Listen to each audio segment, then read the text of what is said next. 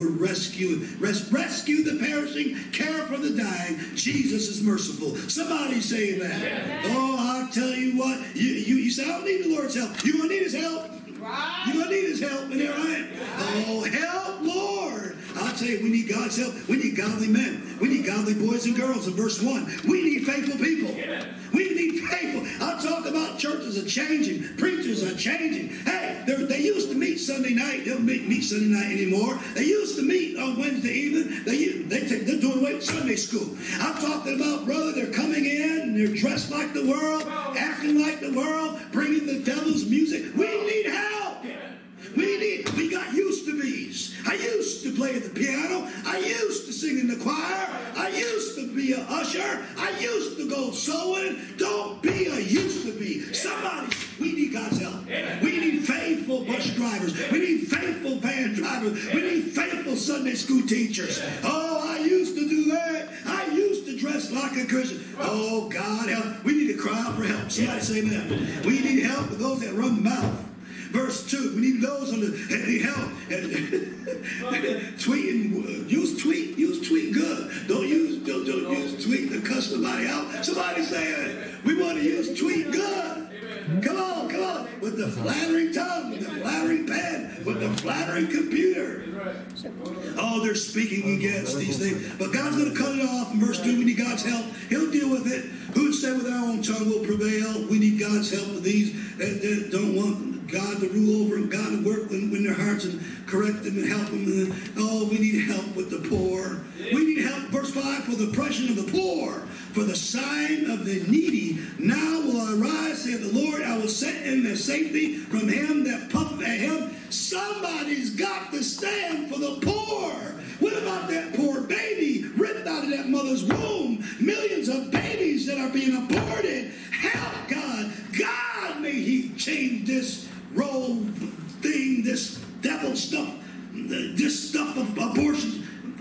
Somebody said roll versus weight. God, turn it around and do away with the bloody killing in that womb, that poor baby, that sigh of the baby. And they want to kill the baby right before it comes out the mother. And after, these wicked, stinking politicians want to rainbow the buildings of New York City and pass laws. How wicked and barbaric. I can't. God forgive us, please, our country. May we be like Daniel, say, help.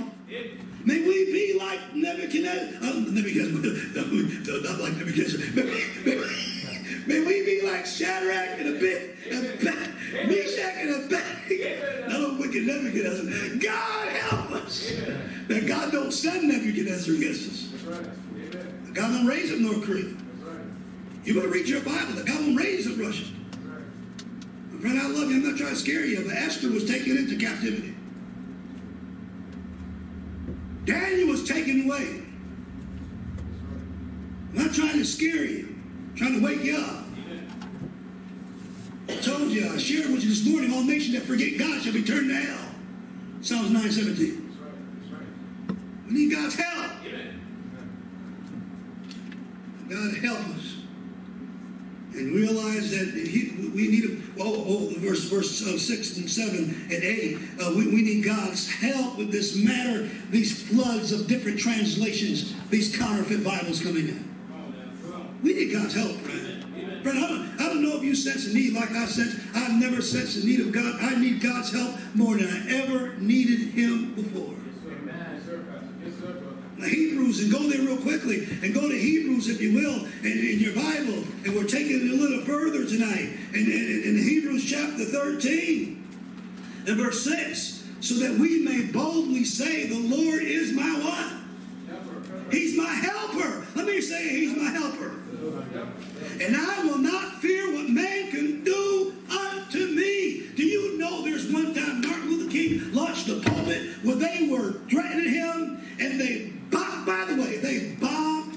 Okay. Let me tell you something. He made comments that he fears no man.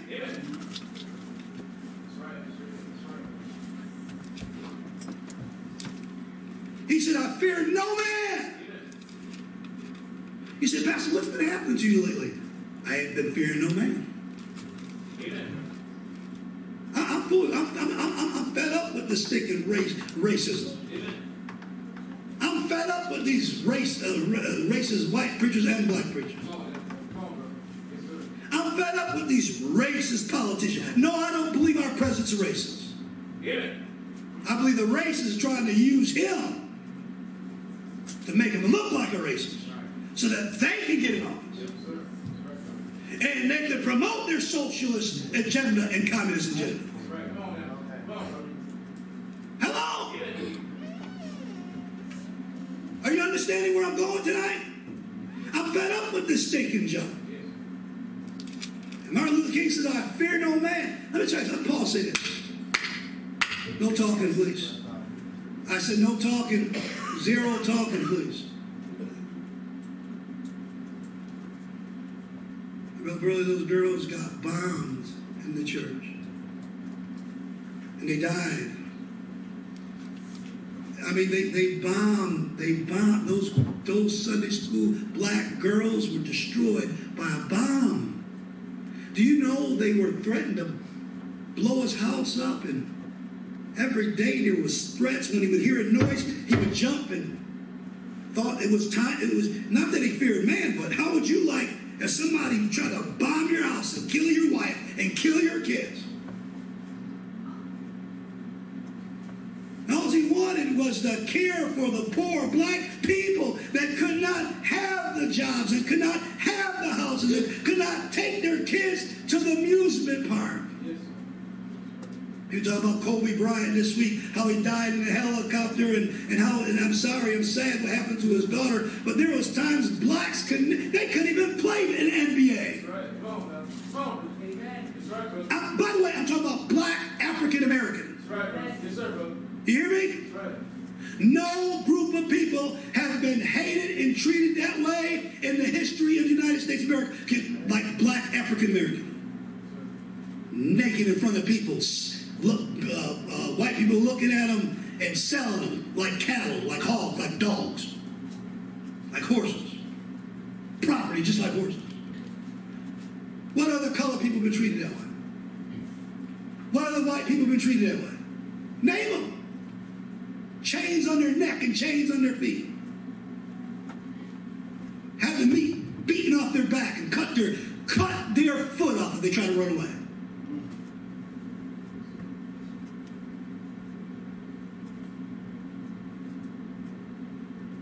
And then when they were set free, it'd be like you spend a life, not life in prison, but most of your life in prison. And they said, well, we're letting you go. Go get going. Don't give you nothing. Give you nothing. Nothing. No money. No place to stay. No fare. Go into the woods. Go. It's cold out there tonight. Name a human race that they suffered it, including the Jew, the United States of America. Hello? Hello?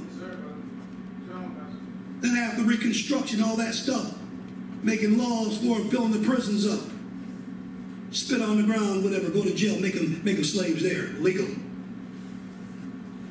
Legal. Their legal way. Come on, talk to me now. And then tell black people you can't vote. You can't vote because you're black African American, so you can't vote. So these sticking KKK can get in office and you can't vote them out. You can't vote the KKK judge out.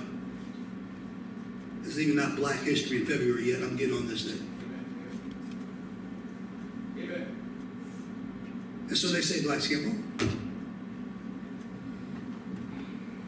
But he had a dream to help the poor people. God helped them.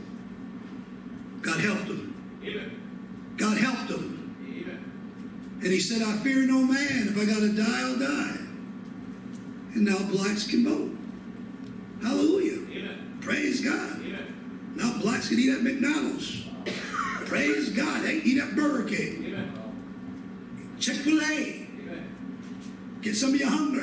Amen. Golden Corral. Amen. Cheddar's. Amen. Come on, some of you ain't shouting. Amen. Some of you ain't shouting. Amen. But I'll tell you, it took a man that says, I need God's help. by black preachers. I'm criticized by white preachers. Hello? But we need God's help in this thing. Amen. And I'm tired. I'm not fear. And God bless our dear brother. And I won't tell you what he said, but he said if they don't like it, there's some words that, thank God you knew this thing. I won't tell people that's going to be a hard time with this. But I'm telling you what, I will say this. I'm not going to fear what man's going to say. Isn't it right?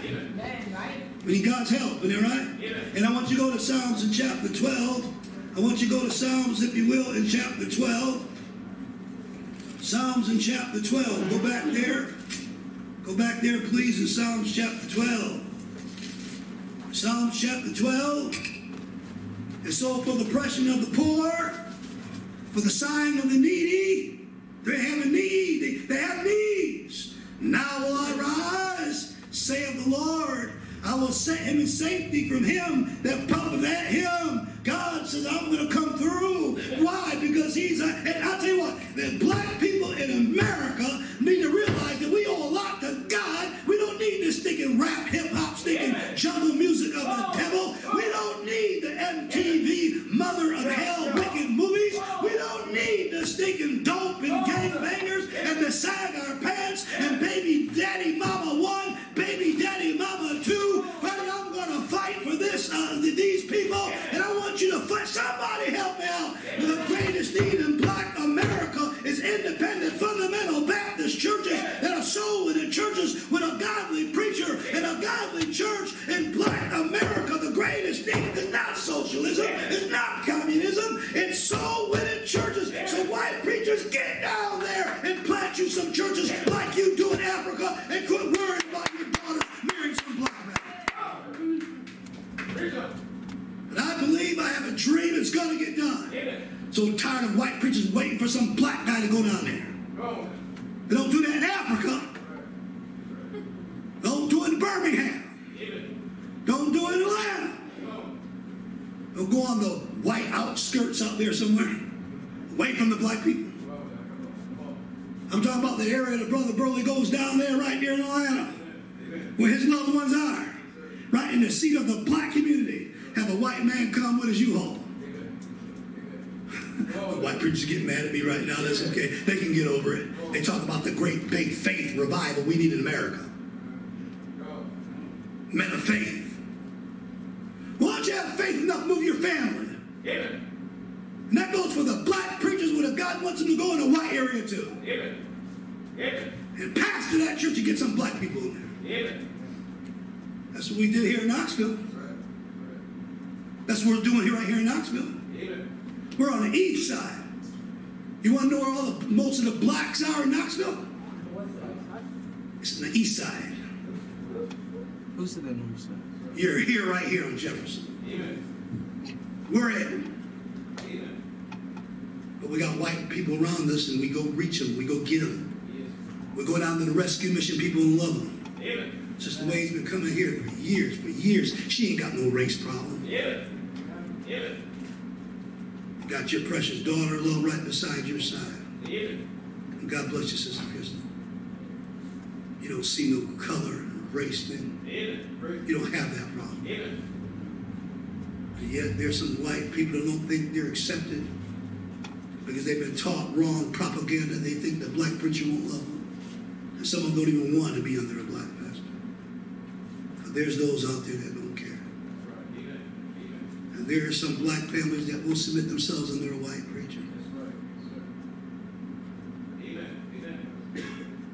And Brother Bro, you tell Kimberly and Christiana, don't worry one bit. Don't tell them, don't worry. Don't let nobody shake them about interracial marriage. I'll say the same to my children. It don't matter. God's able to help. No matter what is said by the black side or the white side, as long as they honor their parents and thank God so much for them. As long as they honor their parents and the pastor and their parents, and God's moved and God has worked this thing out, that believe that this is of God here. This is of God. That's all that matters. That's all that matters. Don't fear what man can do. Amen. And we teach them to pray and depend upon God and cry for God's help to make the marriage work. That's what matters. I'm so sad about Kobe Bryant, and my heart breaks, and it's sad. I don't wish that on anybody, that helicopter crash. But I hope it's a wake-up call to young people, that you got to realize that all that matters is, are you saved? Look up here. Amen. Are you saved from hell? Is heaven your home? Amen. Amen.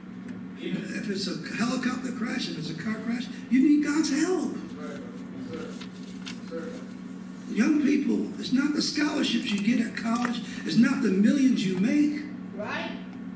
It's the heartbreak that he brought on his wife by living in adultery. That brought hurt. That brought hurt on his wife and his kids. That they got to live with. Will your wife look whorish like she dressed? Revealing her body. Is that what kind of wife you're going to go through? I don't care how many millions they make in Hollywood. Do you want your wife looking like a whore? What kind of life you want? All that's going to matter is what God's blessings on you. And do you want to deal with the divorce junk? Come on. Do you?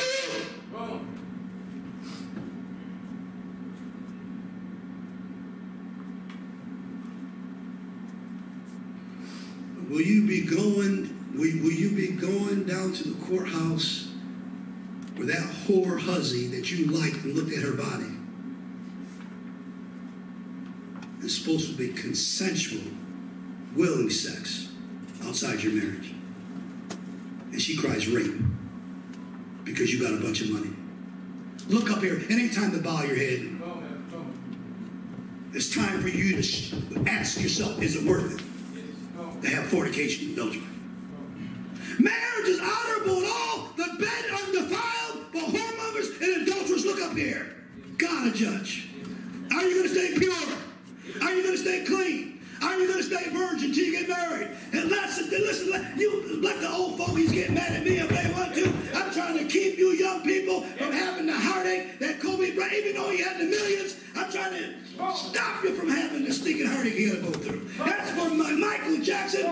That's for all the Britneys, and that's for all the whoever. And Elvis. That's all that matters.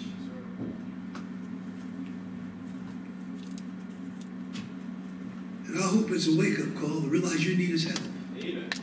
Amen. It's going to take a lot for you to be pure and clean this day and age.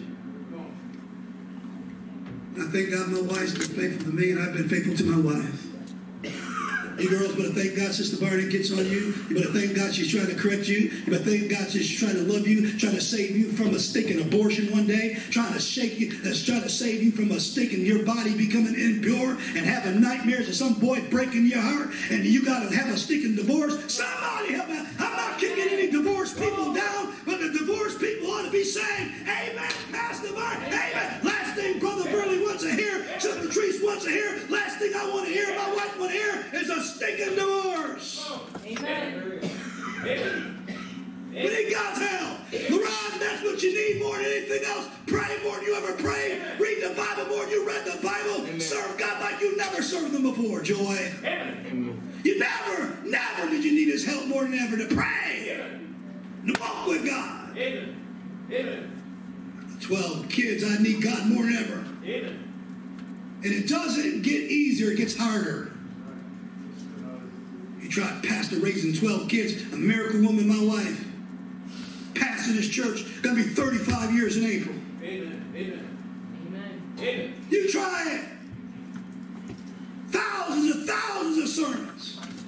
Preaching in so many churches that God's opened up through the years. Amen. Amen.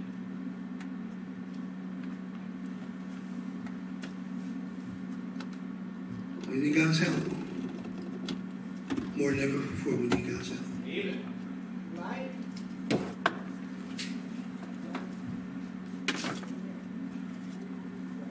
For the oppression of the poor, for the sighing of the needy, now I rise. And God answered Martin Luther King Junior's prayer was about the poor.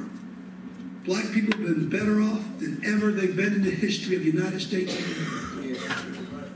Even though the lies of CNN and the fake news about our president, the president done more for blacks than all those liberals put together. It's helped black people.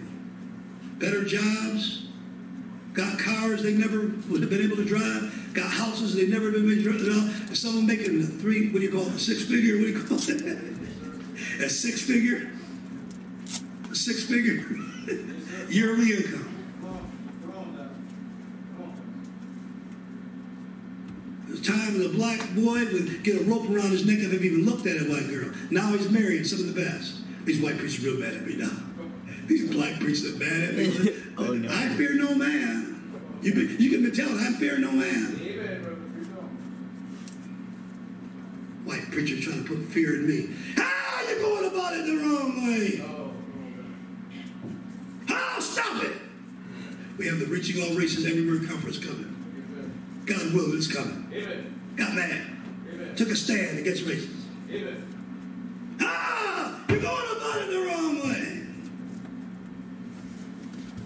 All I'm saying. Just because I said forget about worrying about being your son-in-laws and brothers-in-laws and them dating interracial. You just got to explain to them why Moses buried the Ethiopian woman. Got upset about that.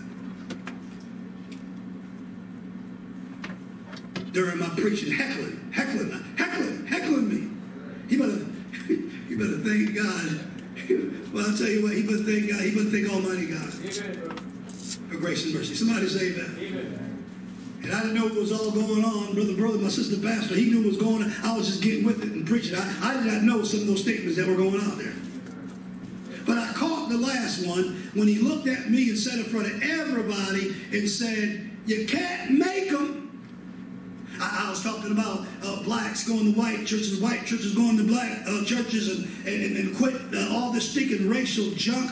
And I was preaching against this racism. And he said, you can't make them. And I caught that one. I didn't catch some of the other stuff. But I said in front of everyone, the Bible said rebuke in front of all that all may fear. And I said, hey, I can have the same attitude about dope. I can have the same attitude about liquor. I can say the same attitude about adultery. I can't make them, but I'm going to preach it. I'm going to preach to them. I'm going to preach to them. Amen. Well, that comes from the KKK were mad because they were busing black people into white schools. They were busing black people into white schools. You want to know why? They had the best schools. They had the best education. Poor black people getting a good education for their kids. So the government says, we're going to bus them in. A lot of white people are against that. They believe in segregation. They preached it. They preached. Some of the great leaders. You get mad at me. God mentioned Peter in the Bible, so I can mention John R. Rice in the Bible. Now you're really going to write me off now, because that's when they start worshiping man more than God. I thank God for the good of John R. Rice. We need the tears of John R. Rice. We need the tears of our dear brother. We need a zeal for his souls. We need what he had there.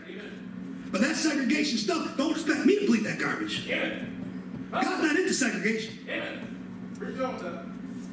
God's not into segregation. Books written where it's a sin in interracial marriage.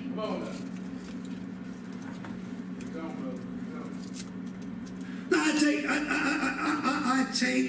I take the good of the Bob Grays. I take good of the Dr. Jack Hiles. I thank God, Hiles Anderson College. Thank God the blessing that they've been through us through the years, even to my own children. And thank God for the people in our church. And I thank God for Pastor Jack Hiles. I thank God for Peter, but he had faults. I thank God for Paul, but he had faults. I thank God for John R. Rice, but he had faults. Whether you know it or not, the only sinless one is Jesus Christ, the King of Kings, the Lord of Lords, and he's the one that died on that cross and went to hell for us. Jack Hiles couldn't do what he did for God if it wasn't for God's help. John R. Rice couldn't do with God if it wasn't for God's help. And I mentioned my own president, Dr. A.V. Henderson, who was known as Dr. A.V. Henderson and pastored one of the largest churches in America, that blacks were not able to be members, and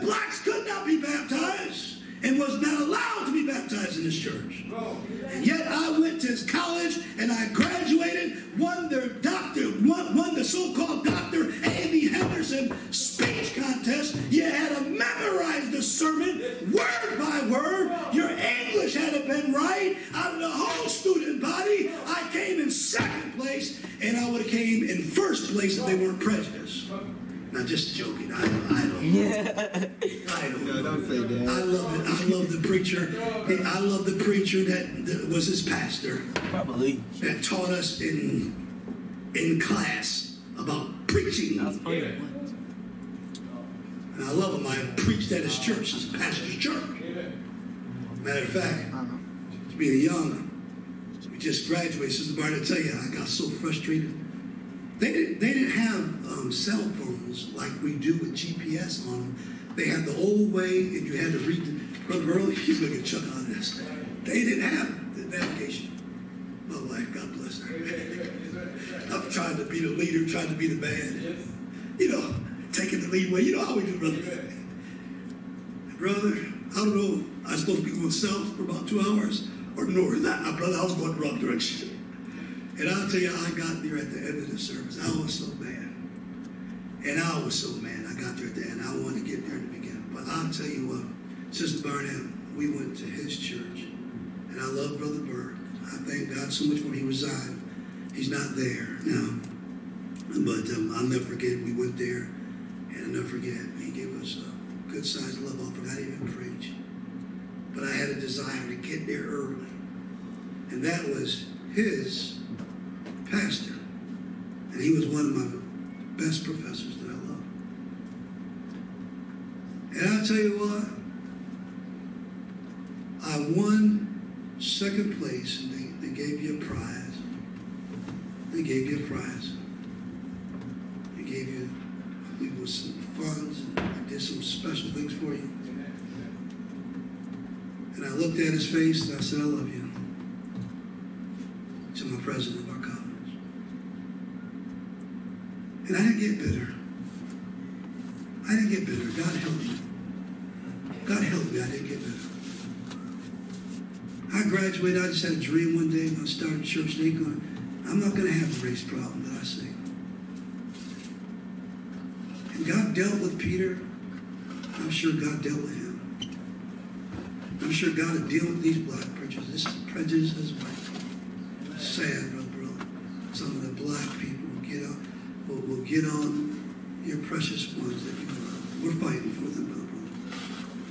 And someone won't even talk about it. They're just thinking in their heart, how can a white girl marry a how can a black girl marry a white guy?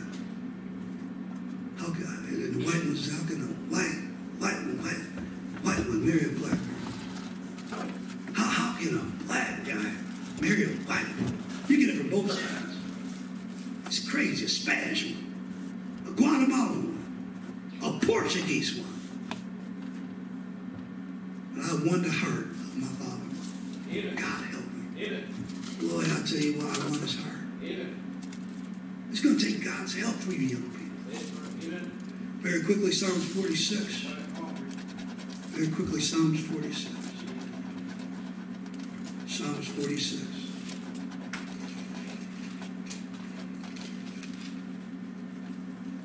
God is our refuge and strength, and very well. Present health. And that's we need God's help more than ever before. Our country's in trouble, friends.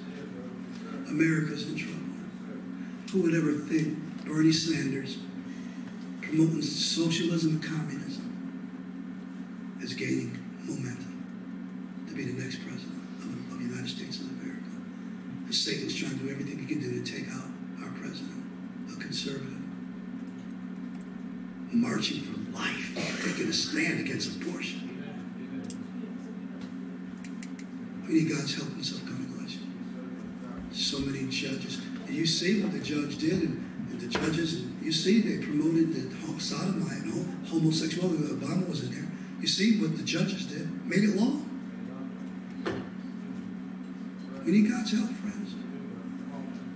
We need God's help. We need black people to wake up and smell the coffee and realize they're just being used by some of these democrats. They're not all democrats, but some of them look like the devil's possessed. Really? And you got to pray. pray about that. Okay? We need God's help, friends. I need God's help as a husband. She's God's help as a wife. Your wife needs help. These husbands need help. These teenagers need help. Cry for help. Amen. Get up and pray in the morning. Quit trying to go off to school without prayer. Talk to God. Amen. Okay? Read your Bible. Meditate in the Word of God. You need God's help. Sunday school teacher, bus workers. I need his help. You need his help. Cry out to him tonight. Amen. Brother Grant, you need God's help more than you ever did before when the devil attacks your family. That's why I keep mentioning Brother Grant. I hope you keep fighting. Brother Grant, the best weapon is prayer on your knees. Okay? You got to get along and pray for the family. Amen. Name them, Brother Grant. Amen. Every day, name them. They're all precious. Every one of them. Sister Wade, you got to pray. Thank God. Okay? All right, Krista, you understand that? Spend time alone with God. Okay? Young girls, I've been thinking about you. I hope you be pure and clean. You're going to take God's, you need God's help, boys. You can do it. You can do it. Last verse I want to show you is in 1 Chronicles chapter 4. And then we're going to close here. So I asked Sister Barnett to help me to be my alarm clock. I don't want her to have to wave me down tonight. Okay, Sister Barnett? I asked her to be my helper. And but I'm going to close with this because I don't want to keep you too long. Okay?